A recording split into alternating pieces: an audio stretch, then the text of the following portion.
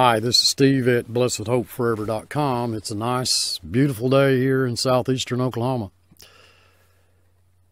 I just wanted to take a temporary departure from our study in Revelation to address an issue that some have written me about. We ought to complete our study in this book by May, so I don't think it'll harm too much, cause too much delay. I get emails from viewers who are desperate to understand why they're not the Christian that they think God expects them to be.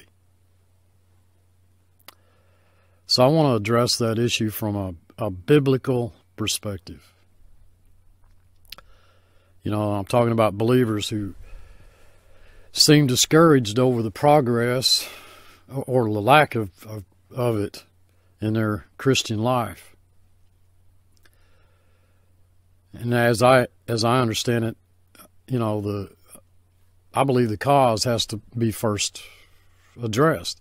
How in the world did you ever get to that place, you know, of despondency whenever you started out so well? Just when did you first realize that this new exciting life in Christ had lost some of its luster? What really happened to cause you to end up feeling so confused, depressed, hurt, despondent, unworthy, guilty, defeated? The answer lies in those early days of your new life in the Lord.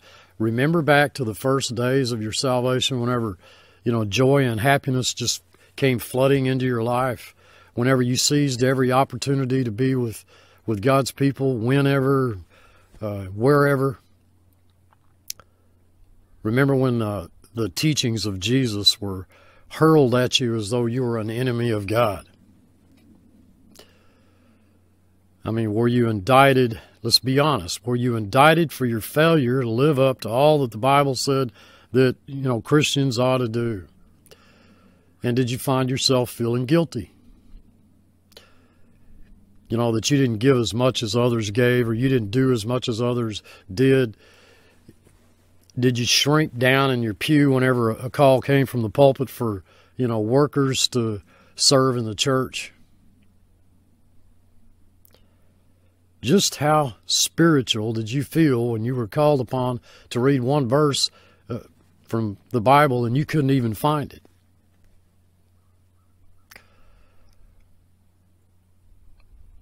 How much joy in the Lord did you sense whenever you couldn't bring yourself to do what you really ought to be doing and just quit doing those things that you really shouldn't be doing? Those are the questions that I would ask. Did you feel that you measured up to what a good Christian ought to look and act like?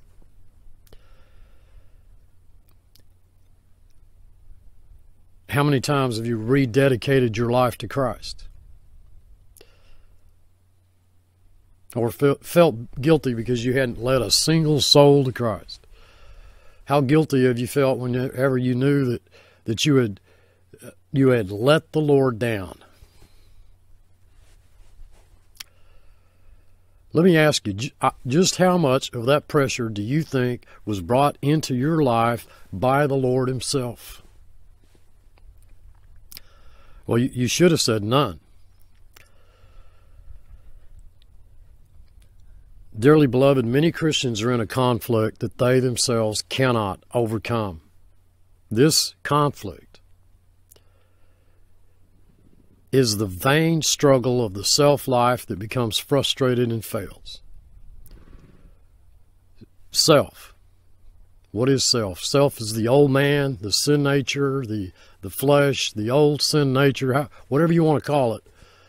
But it's everything about us that opposes the will and the work of God in and through our lives. And it's manifest in numerous ways. I think the most common show of self is that it seeks to improve a believer's standing before God by what it can do, you know, in and of itself.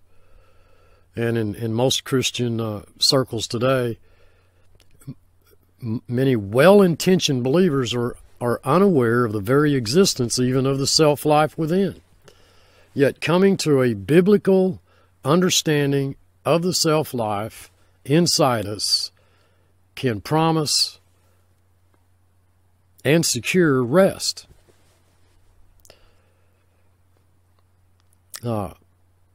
There can't be any real genuine spiritual growth in the life of the believer until the believer is able to receive what Scripture says about self. And there is an answer to the travesty of self, and that answer is the person of Jesus Christ. He actually takes the sincere Christian through this painful, struggling process of failure or seeming failure in order to expose self for what it is. And then he later grants that believer rest. And few things seem to attack sound reasoning more than for one to advocate that a believer not exercise self-effort. After all, I mean, shouldn't a Christian try to the best that he possibly can? You know, isn't he to put out more effort when he's not doing good enough? I mean, surely everybody would agree practice makes perfect, right? Well, that may be true in the real world, folks, but that's not true in the Christian life. That might seem true, logical to the natural reasoning, but it does not, absolutely does not apply to the Christian life. It's when we're weak that he's strong. Self seeks to improve upon something that can't be improved upon. The flesh profits nothing, folks. A sin nature that can do nothing but fail, that is the very essence of self. It can't be improved upon. It can't be perfected. That's why God crucified the flesh. Self is that hideous part of us that just by its domineering nature, it prohibits us, the new creation in Christ, from expressing itself. But when it's discovered and it's put in its rightful place, then struggling and frustration and all of that junk becomes a thing of the past. Only until we discover the true nature of the self-life can we experience victory over sin, have real desires towards service, appropriate desires towards service, and gain rest. I have stated this fact more times than I can remember. Scripture is not just a book of instructions to the believer on how to live the Christian life like some computer manual, okay? It is primarily the revelation of the person and the work of Jesus Christ. If all you hear is someone badgering you to try harder, okay, and you're not hearing the wonderful news concerning what Christ has done for you, what he's done, what he's in the past, what he's done, what he's doing now, what he'll do for you in the future, you are bound to drown in a sea of failure. But you're not a failure. You're not a failure from God's standpoint. Far from it. In fact, you did not begin your life in Christ with fears, doubts, uncertainties, and all that junk. Just why was it that your early Christian life was a blessed relief from the guilt of your past? Because your focus at that time was drawn to what God did for you in Christ.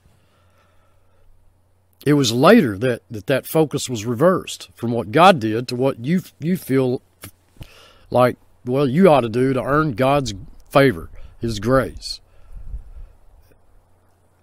Your present trouble didn't begin until others began to heap responsibilities upon you, which God never equipped, required, nor intended that you bear those burdens.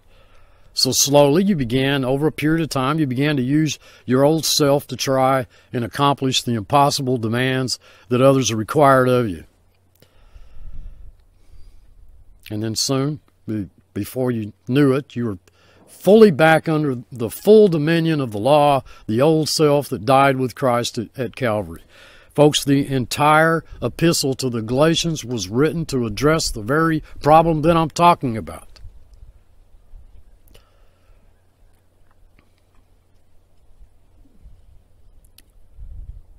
I care for you folks deeply. I get messages like this every so often, and it just breaks my heart.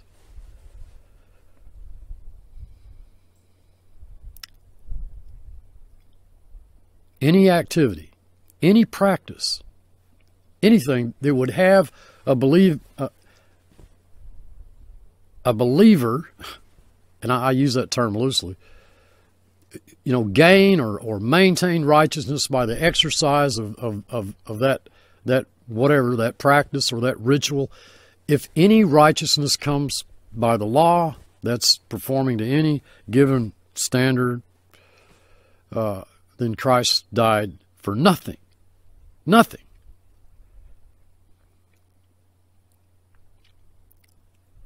God describes our relationship to the law by means of he uses the analogy of a married woman and her spouse. A married woman is bound by law to her husband as long as he's alive.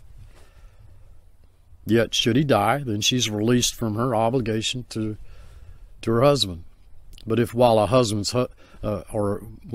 woman's husband's living, if she's joined with another man, well then now she becomes an adulteress. We are espoused to Christ. We've been severed from our former relationship with sin, self, the law, the world. The law is no longer our master, okay?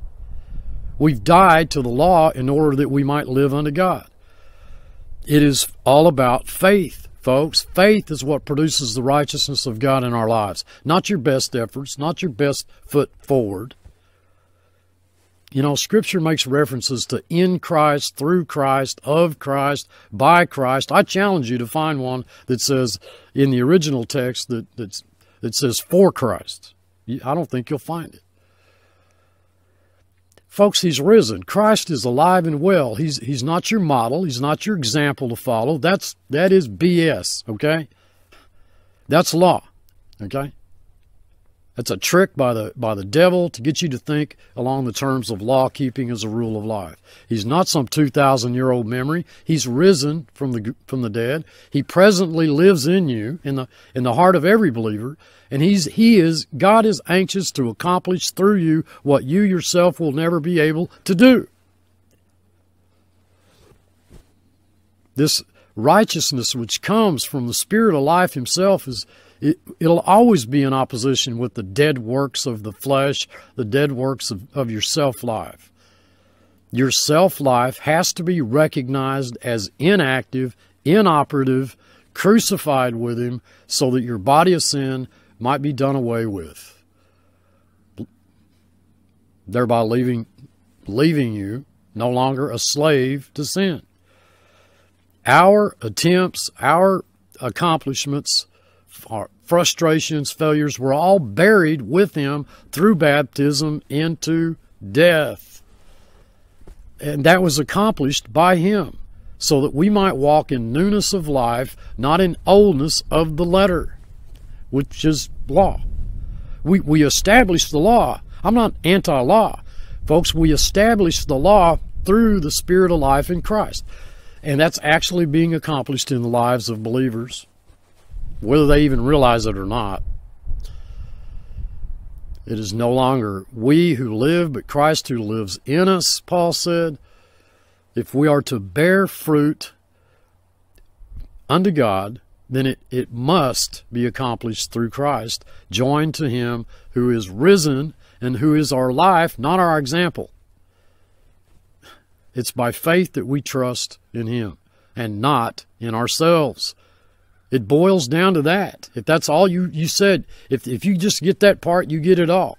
Just trying to be the best Christian possible is not good enough. If you're doing your best to please God, then you're living according to the flesh. Okay? And if you're living according to the flesh, you must die. Death precedes life. Death comes before life, just as Christ gave his life for us. Okay? And as a result, we came forth. We were the fruit of that death. Same's true in our lives. So we need to reckon ourselves to be dead to sin and alive to Christ. That's Romans 6:11. It's the first command given us in the New Testament, which is interesting. Our righteousness, our very best, is sin, folks. We can never outperform his righteousness. And when we attempt to do so, we distance ourselves from the very one that we want to draw ourselves close to. We need to reckon that sin nature to be dead to sin. Even our best efforts are useless since they're identified with self. The flesh profits nothing. Identified with Christ in his death, burial, resurrection.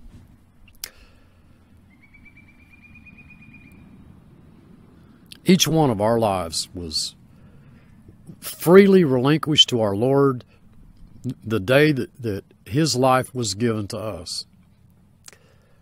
All of our future belongs to him and his purposes. And since this is true, our responsibility to constantly seek his direction is tremendous.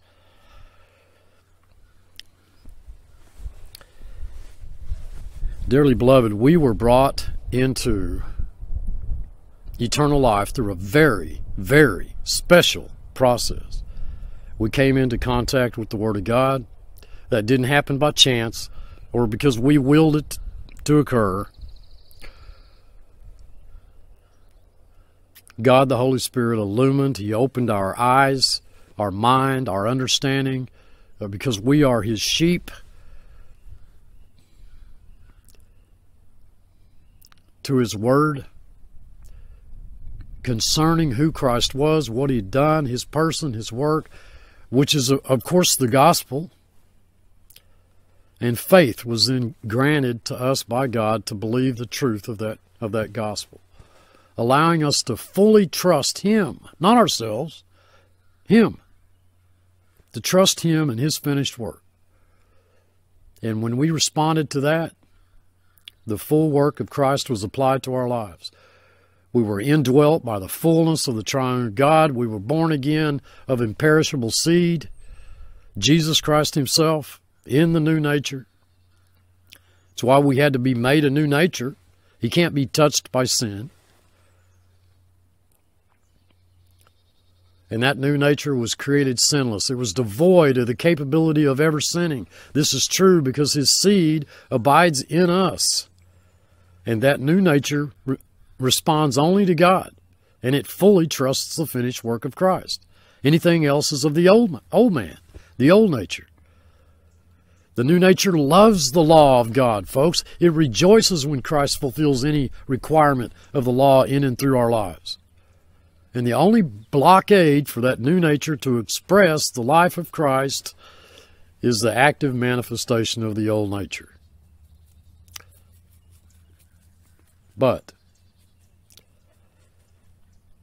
it is of crucial importance that I emphasize the fact that what I'm speaking of here is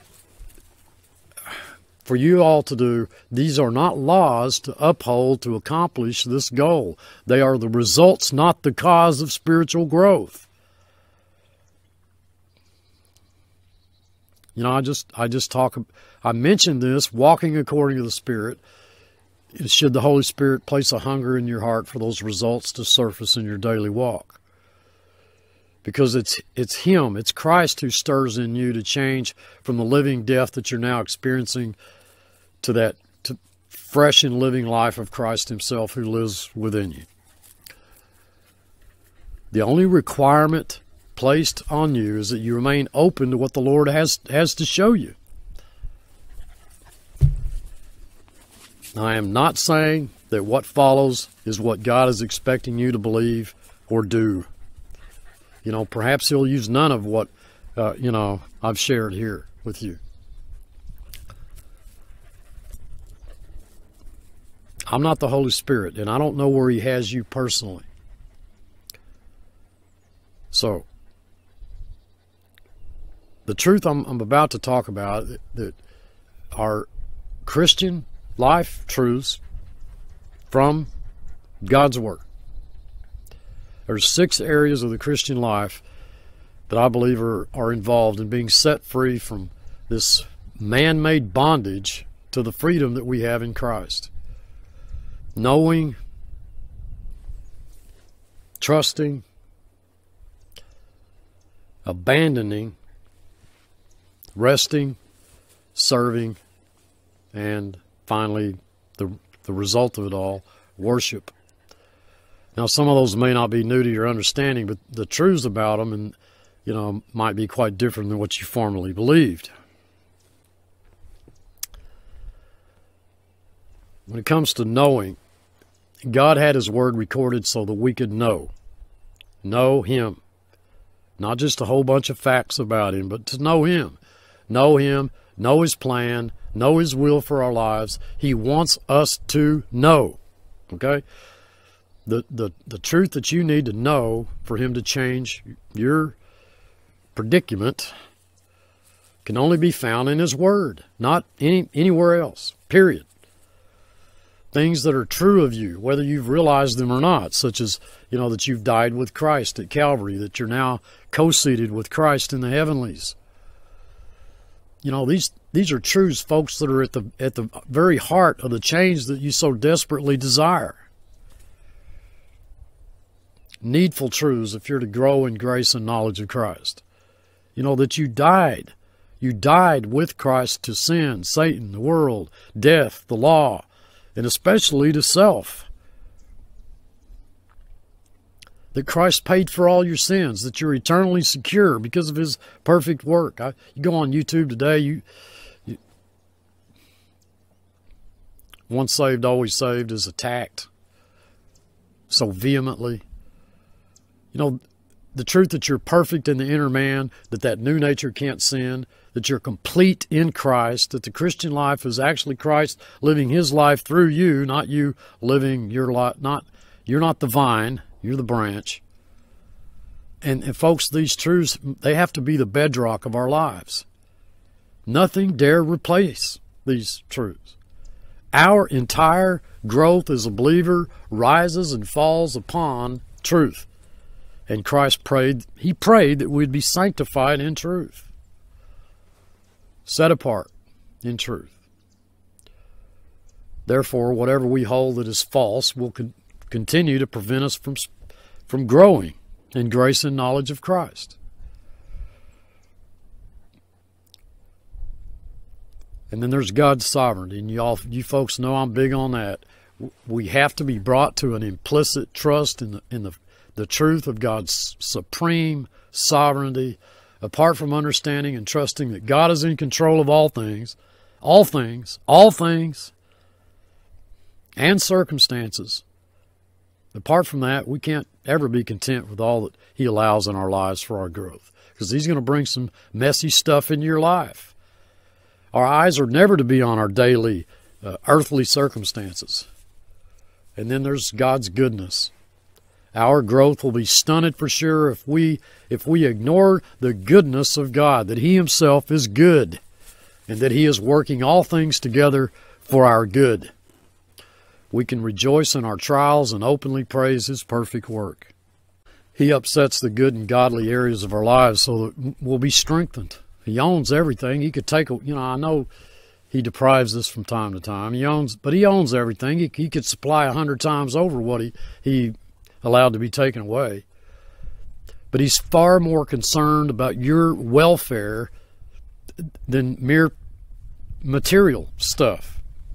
And that applies to every area of our lives, whether it's health, reputation, relationships, goals, or anything else. His plan is perfect. And then there's the area of abandoning. Growing into the life of Christ must of necessity mean growing out of all that is not of Christ. You know, forward progress into truth can never occur while we cling to backward error. And some areas of error might just be, I mean, obviously they're very difficult to dislodge from our experience, but go they must. And I don't care who, you know, well, my pastor told me this, or my mother and father told me this. But it has to go at his prompting, not mine or anyone else's for that matter, because that is law, not grace. Okay? It's not my job to tell you, you know, when or what or how that's to go. False teaching, untrue sayings, empty rituals, all of this drives us away from Christ, not toward Him. Our relationship with Christ is a real and intimate one. Oh, dearly beloved, rituals will always drive us farther away from Him. I'm sure most of you would agree. You don't schedule some time of intimacy with a spouse or a loved one or a friend, you know, like, and especially like as if you're obligated in some way. Well, you know, it's time for me to kiss Sue, so you know, I'll walk over and give her. I mean, seriously, folks, anytime a formula is given you to perform step by step, then you've been handed a new ritual. And rituals are death to any relationship. I don't care what it is. You've heard me talk a lot about resting. The Holy Spirit, through the author of Hebrews, He knew full well the difficulty that we would have resting in Him. That's why he said it. He called it a labor. We're to labor, therefore. So it should come as little surprise when we read the language that the Holy Spirit used in Hebrews when He says, "Let us therefore make every effort to enter that rest." What rest? What rest is He talking about?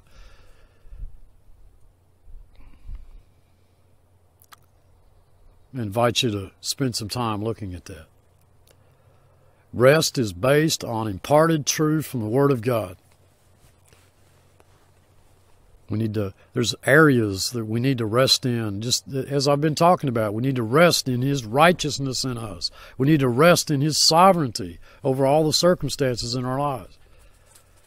Until we're able to do that, then guilt, condemnation will take its place.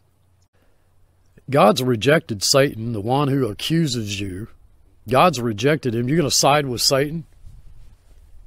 He even makes intercession for us. Christ does. Why should we side with Satan against God? And then there's His timing. That's a tough one too. You know, a lot of us are looking forward to the rapture. We want to go home. It's the timing. Resting in His timing for everything, folks. That allows us to line ourselves up with His will. When we become anxious over any part of our Christian life, we're actually what we're claiming is that, well, God's perfect work is faulty. He didn't do it right, or He didn't do enough. And then, you know, there's the level of our spiritual growth, our maturity. That's a tough one. You need to know that God has provided the needed measure of maturity according to the need of the body of Christ, folks, and you're part of it, okay? Don't be disappointed. You're not the least bit inferior to the most mature believer. Each one of us have our own position, our own responsibility, regardless of our level of maturity. And we can rest in His reason for having us at the level of growth that we're at any time, at any given time. And we don't ever have to long after others' position in Christ. Listen, dearly beloved. When one believer takes it upon himself to exhort another believer to straighten out his life in any given area, and I don't care what that is, then he risks the probability of misleading that dear brother for whom Christ died away from the area of God's purposed work in his life. We need to learn to leave the direction of God's sanctifying work up to Him, and rest in that area where God is working in our lives. We do that, it leaves us with the assurance that God, these good and these godly characteristics will surface in our own daily walk. You know, there's a really strange thing happens in the life of the new believer. You know, a precious little time passes since, you know, from when he was on his knees declaring his total bankruptcy. Imagine that. Bankruptcy of worth, ability, until, you know, and now here he is. He's storming the throne of heaven, beseeching God to tell him what he can do for God. Amazing. Just amazing. Just shortly before, he didn't have anything to offer God, and now he assumes his nothingness is the very fulfillment of God's need. The truth, folks, is that service is the life of Jesus flowing out of us to others. His life through us serves others, rather than our lives serving others for Him. Therein lies the difference between law and grace. You know, the spirit and the flesh, that which is heavenly, that which is earthly. Our service has to come out of our new nature, whereby He performs that righteous service. All we can present anybody is the old, ugly, rotten self, the manifestation of the old nature, you know, with all of its depraved intentions and methods. But Christ, He's got everything to offer, and He's fully competent to accomplish it in true righteousness.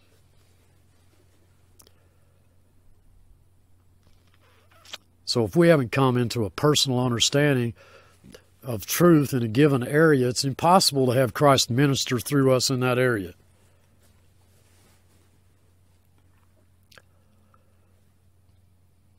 Now, I suppose, you know, the apostles and the prophets, they were the only ones to escape that. Of course, they communicated inspired truth never before given, so they couldn't have it was just different in their case. So truth preceded personal application,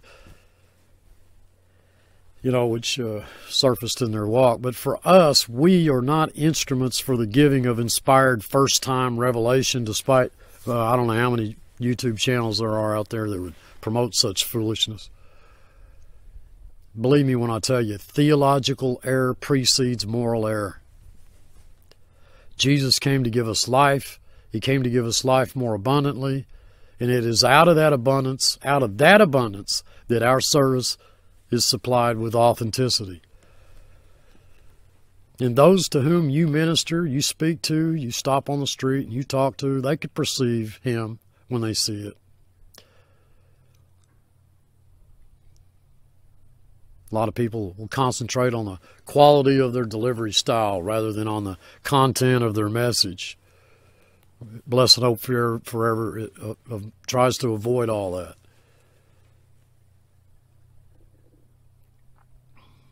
He's our life. He's our message. I've said this over and over and over again. I'll keep on saying it.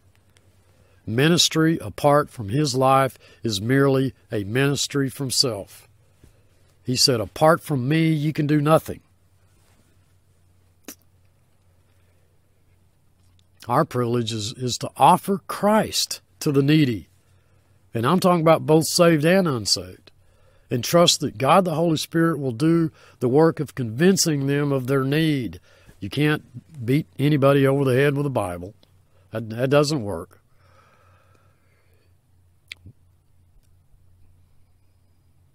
Our adequacy, said Paul, is from God.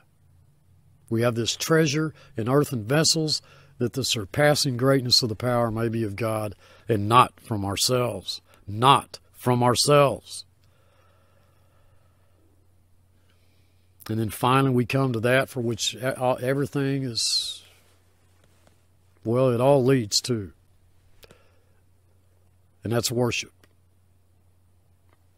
All the work he does in us and causing us to grow and reach out to others and serve us has the goal of bringing glory to Christ and worship from us.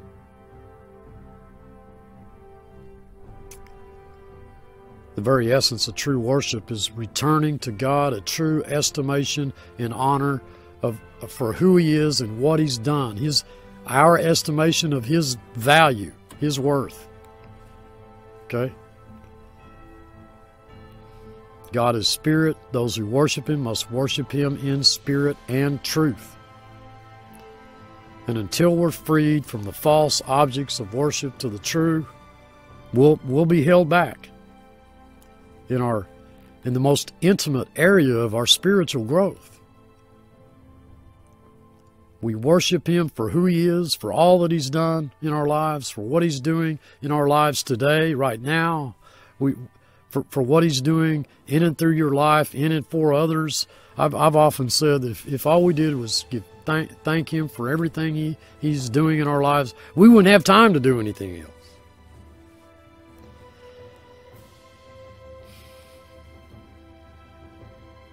And all of that worship, true worship, folks, it cancels out any thought of self-accomplishment. When lives are being changed right before your eyes by His ministry through you, well, the temptation, and it's a strong one, is to look toward yourself and attribute His success as though it were your own. Self-pride, it's a horrid monster. But praise relegates that self to the cross where he belongs. God bless you all. I love you, and I appreciate you all for who you are and all that you are and all that you do in my life. It's my desire and prayer that God will place His desire and ever-increasing hunger in your life to know Him, to grow in grace and knowledge of Him, to want these characteristics to surface in your own walk and in your own life. They're not things to do. There isn't a single one that you can do. Why? Why is that? Because they are characteristics of His life. We don't produce the vine, the divine. You know, it's interesting, divine, divine. He's the vine. We're the branches. My prayer is that you'll be receptive rather than resistant whenever He makes real these precious truths in your heart, which I try to present in just about every video that I do. We'll continue on in our study in Revelation in a few days. Till next time, I love you all. I truly do. This is Steve. Thanks for watching.